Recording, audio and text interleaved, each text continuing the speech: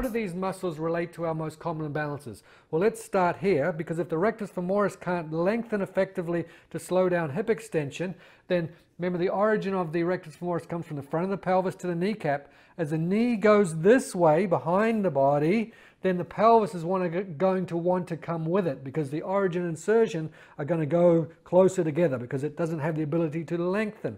So it's going to lead to an anterior pelvic tilt. That's an excessive rotating forward of the pelvis, which also accompanies excessive lumbar lordosis.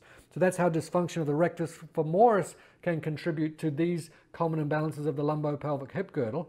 Go ahead and do a squat for us. So if the rectus femoris, if the other quadricep muscles, and including the rectus femoris, can't lengthen effectively, then her knee can't go forward.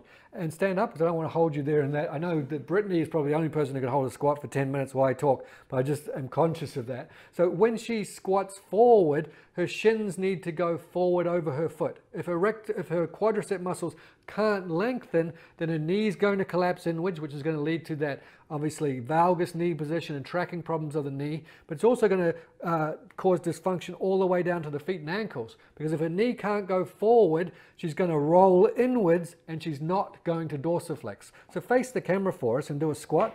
Brittany's really good, but you'll see a lot of people when they squat, those knees, do you mind putting your knees together a little bit, just a little bit? That's it. So if these can't lengthen, the knee collapses, the ankle doesn't dorsiflex, which contributes to overpronation as well. So stand up for us.